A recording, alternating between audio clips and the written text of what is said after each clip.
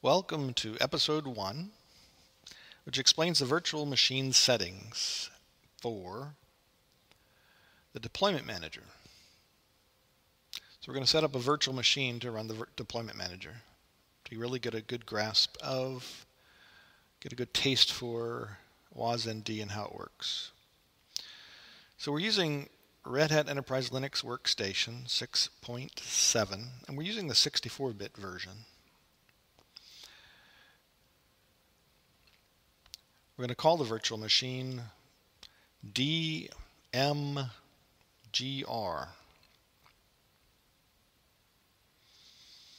for Deployment Manager.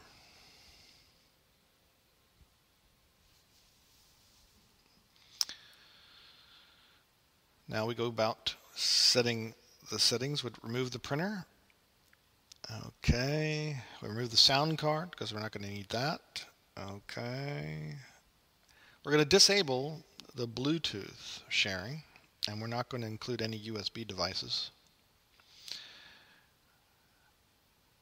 It's probably overkill, but I'm going to set this to 4096.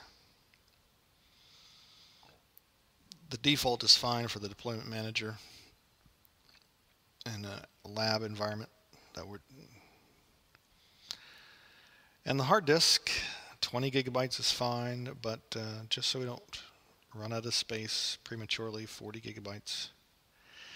And the deployment manager machine isn't going to run any custom applications whatsoever. It's just going to run the deployment manager. So it really is overkill to have so much RAM and so much disk space.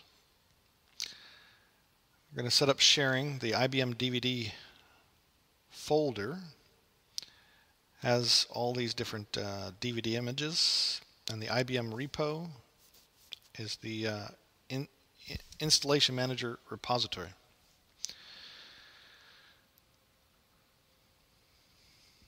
Thanks for watching.